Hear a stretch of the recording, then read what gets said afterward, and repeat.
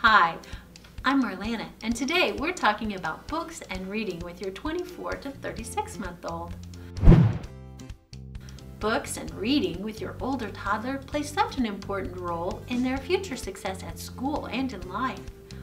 Young children who are surrounded by an abundance of books and reading-friendly environment get so many benefits. When you read as little as 3 books a week with your child, and their school readiness grows by leaps and bounds. And the more you read, the more they grow. Reading helps them develop their vocabulary because, of course, the more words they hear, the more words they'll learn. It gives them a sense of what the sounds in words are and how those sounds come together to make words.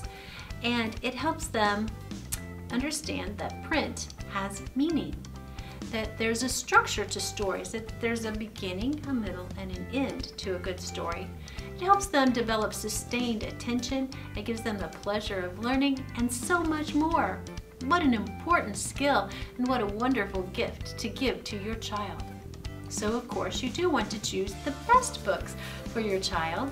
For older toddlers, you want to look for books that have brightly colored pictures of simple objects. And remember that rhyming and repetition are important. You want to look for books that introduce things like letters and numbers and colors and shapes.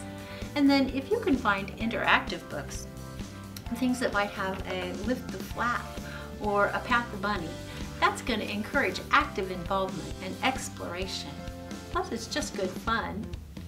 But getting good books is just the beginning, and how you read with your child is what takes reading from good to great. Because children will learn the most from books when they are actively involved.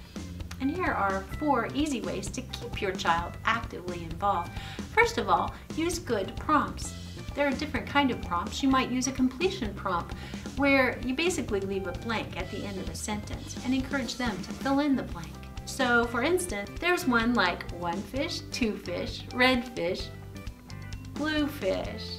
There are recall prompts where you basically just ask your child what happened in a book that you've already read.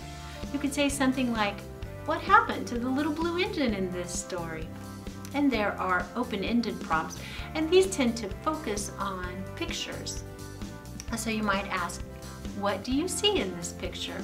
And if your child answers truck, then you're going to want to let the child know that they gave you a good answer. You say, yes, that's a truck. And then you even want to add information and repeat their answer back to them by saying something like, yes, that's a red fire truck. And then if you ask them something like, can you say fire truck? You are repeating the prompt and helping them remember it by saying it again. So this interactive way of reading with your child is called dialogic reading. And that word comes from the word dialogue, which is a 2-way conversation with your child about what you're reading while you're reading it. And children who are read to this way are ahead of other children that are read to in a more traditional and less interactive way.